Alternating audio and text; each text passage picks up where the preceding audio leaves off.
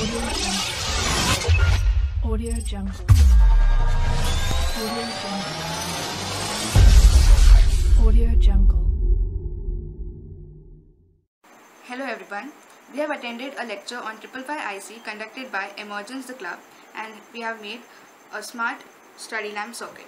Here we have used a 9-volt battery, a proximity sensor, 2 transistors out of which one is NPN and the other one is PNP, few resistors, a capacitor and a LED. The LED basically shows the study lamp for now.